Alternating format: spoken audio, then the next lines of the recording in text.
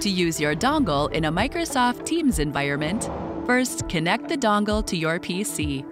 When purchased together, the dongle and the audio device are pre-paired and ready to use. If you want to use another Teams-certified EPOS audio device with your dongle, you need to first pair the units together.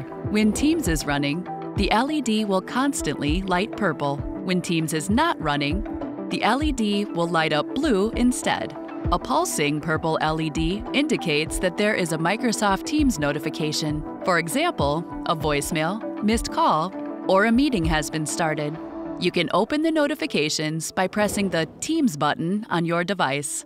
During a call, the LED will constantly light blue, and when the microphone mute function is activated, the LED will flash red. When there is an incoming call, the LED will flash blue.